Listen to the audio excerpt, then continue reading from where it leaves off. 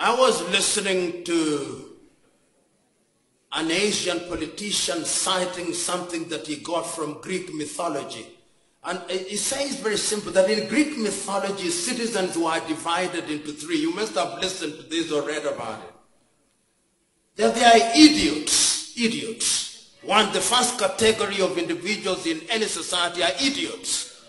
These idiots is not because they are mentally challenged. They are idiots because they think they live in an island, that they don't care about anybody. There are these individuals, when there is antisocial activity, they build walls around them, then they have CCTVs, then they have panic buttons, then they have German shepherds, and they think they are safe. Those are idiots.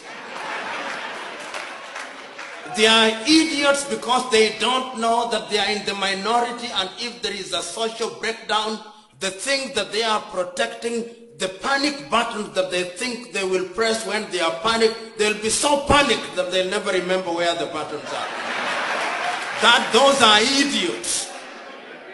Then there are tribalists. Tribalists are not people who belong to a particular tribe, but they are individuals who, out of their naivete or stupidity or arrogance, hold the view that they belong to a club, and that club, invariably, they are the ones who appeal to the very base emotions of people from their tribe.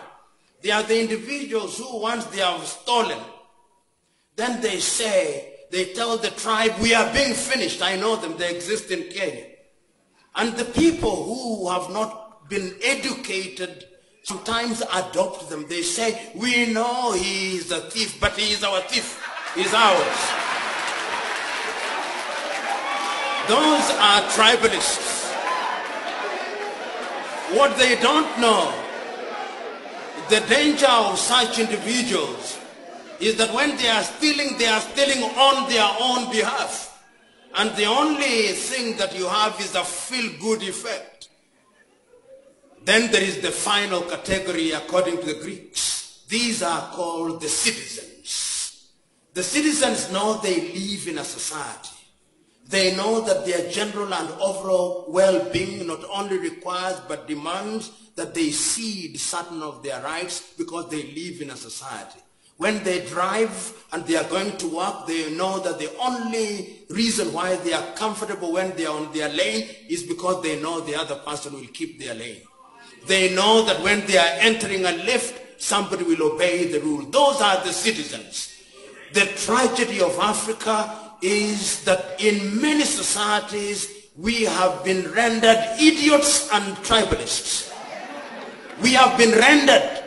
And Nyerere used to say it very well, that people who are politically and intellectually bankrupt normally seek refuge in ethnicity and religion as the major factor of mobilization. And I think